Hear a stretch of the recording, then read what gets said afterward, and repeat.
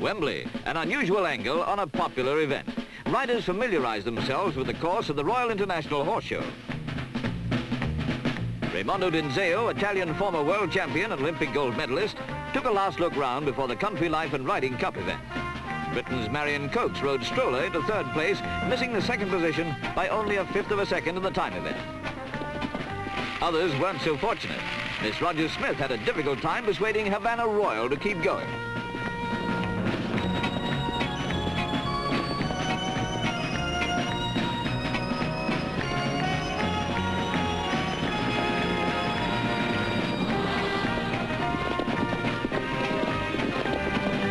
She was certainly a determined young lady, but it did no good. Havana Royal had made up his mind.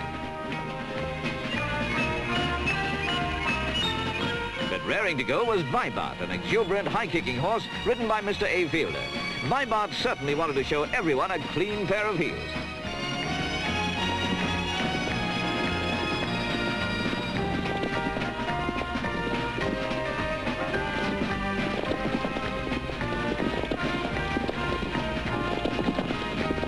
Good round, but nowhere near good enough to equal the superb team of Captain Raimondo D'Inzeo and Belle Vue, an up-and-coming new mount for the Italian ace.